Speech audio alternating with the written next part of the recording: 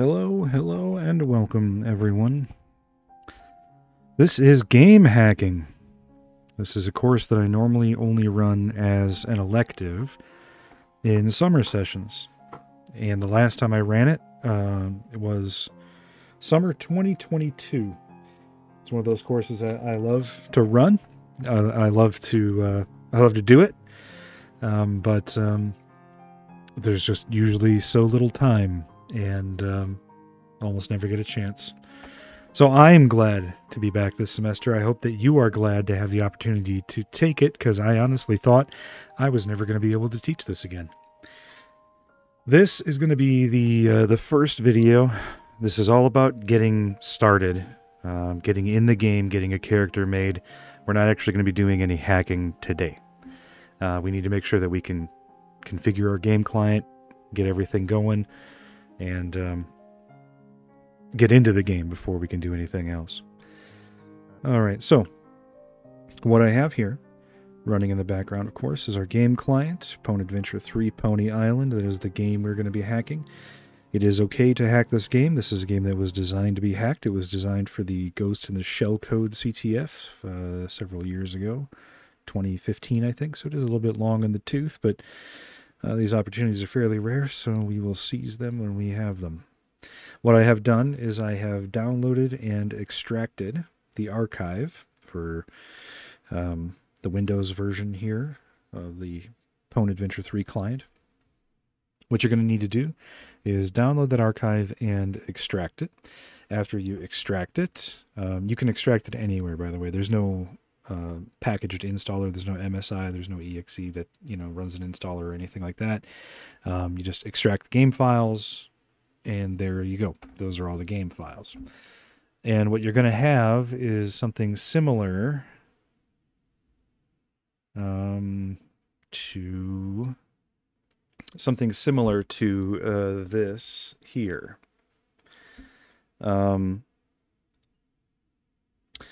This is in the Pwn Adventure 3 directory. Excuse me. Inside that is our Pwn Adventure 3 binary, the exe. That's our actual game client.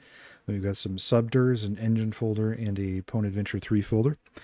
We are going to ignore everything except for what's important right now, which is to drill down to the Pwn Adventure 3 directory. Down here's the binaries directory. This has got all of the important code the game needs to run. Here's the compiled binary here. We have some DLLs that are loaded, and we'll get more into these a little bit here this semester, but for now, just so you know, that's where those are kept. Our config holds configs, which we would expect. And in the content folder, we have a server and a packs folder. We are interested in the server folder.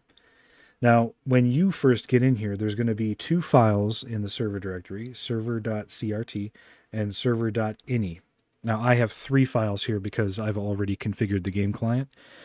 So you are going to need to essentially do what I did here. First, rename server.ini to server.old. Let me show you what's in the file. This is what it looks like before you do any configurations. So it's got a host name and a port. There's no game server, but there is a game server port there. What you need to do is download the server.ini file from Canvas or configure it yourself and add the information that we need for our game client, which is the master server and game server that I have configured up on Google Cloud. You'll need this information. Again, this server.ini file is available on Canvas. Just download it, replace your server.ini file with my server.ini file, and you should be good to go. Or edit your server.ini file so that it is identical to this one. Now, if all's gone well, I haven't tested it yet. I actually haven't been in the game at all. I have no idea if this is actually working or not, so hopefully I'm not putting myself in a position where I'm going to be troubleshooting here in a moment. So let's try and get in the game here and see if we are able. So there is an offline version. That is something that you can play with. I did consider doing an offline play this time, because the last 2 times I ran it, we did the online version. The offline version is completely client-side, obviously, so that gives you a lot more ability to edit things, to change things. But I think we'll just go with the MMO because it's just more fun, I think. Okay, so let's give it a try. Okay. Custom server, this is what you should see. I will need to register a new account because this is a brand new server.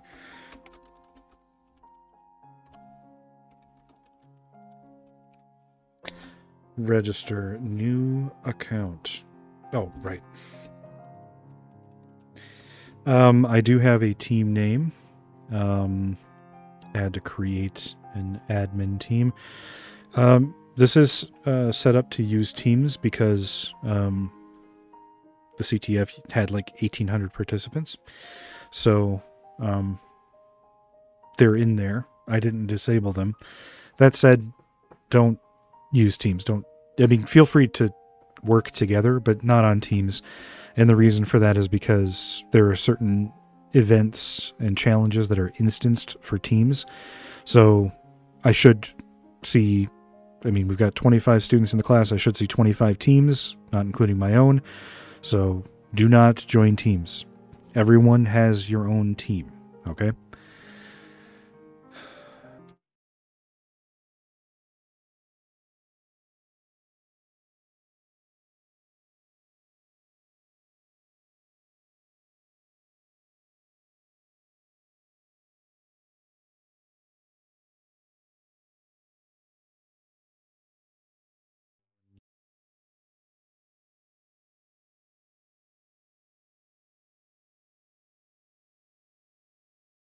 Fancy Man or the Cop. I think those are exclusive to the admin team, so I think that's what I'll go with. How about I go with the Cop? I think I did the Fancy Man last year. I think I'll do the Cop this year. All right, create and join. Character name. Oh.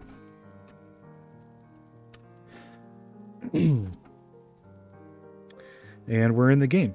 So hopefully that is what you will see, and hopefully it will be that easy for you as well. This is where we begin. We start off in a cave. Feel free to look around. It's 3D environment. So, hopefully I've had students play this game before or take this class before that don't play games, which is fine, but it's a course about game hacking, so knowing how to play games is certainly very helpful. So hopefully you don't have an issue with that. If you do, then I can't really teach you how to do that. So this is not the way out, right? That's just, if you go over here, you can just kind of see, I think you can see the moon through it. Yeah. What we need to do now is we need to get out of the cave. That's our first mission up there in the upper left-hand corner. This is also your first assignment. This is how we are going to complete Goodness Gracious. It's basically a free assignment that I'm giving you. It's just, if you can configure the game client and get in the game, pretty much you've solved it, because it's really just as easy as this. If we head down this way.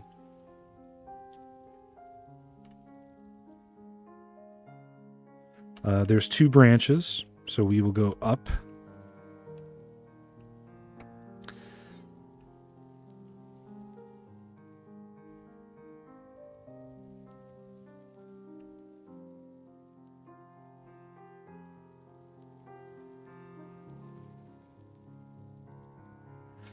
And then we have this pretty little statue, and there's water and everything.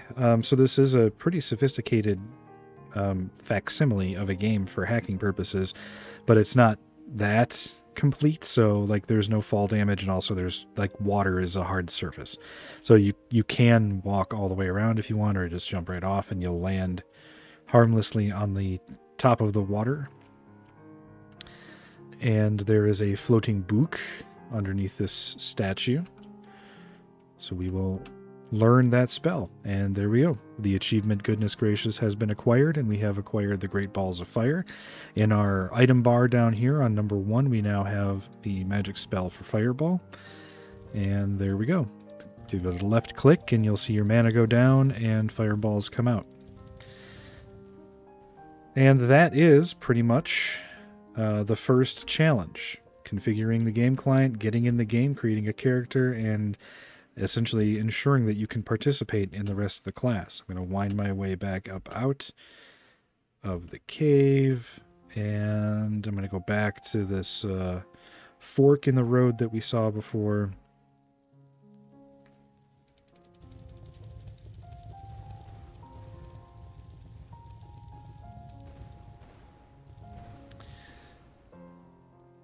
All right, there's the fork in the road. So that's where we got the fireball. This is where we're headed now. I'm not going to actually head out.